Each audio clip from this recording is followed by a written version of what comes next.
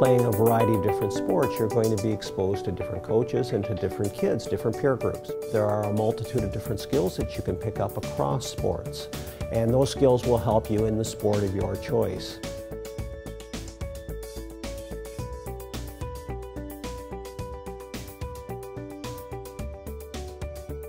I have seen athletes, high-level athletes, that have been negatively affected by specializing too early, both physically and emotionally.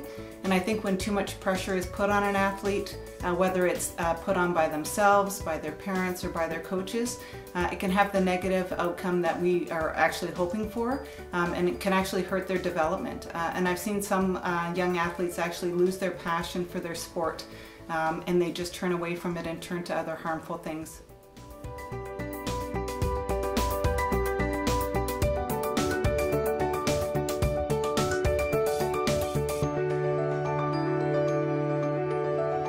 The skills that you use on the football field as a quarterback help you as a catcher behind the plate in baseball, and they can help you as a forward in basketball on the basketball court. It's really, to me, like cross-training.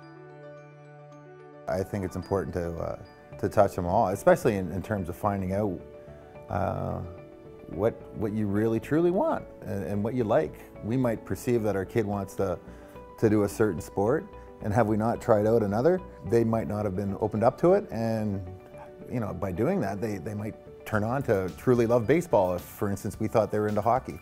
But by closing the doors, we're closing the doors on their opportunities. So it's good to have an open mind on this.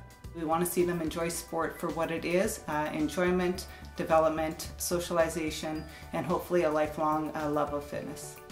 So I think it's important for local organizations to have seasons for their sport too, and say it's absolutely okay when that season is over, you move on to the next sport, and we'll see you when this season starts again next year. But you need that cooperation with our local organizations and of course through our school systems as well.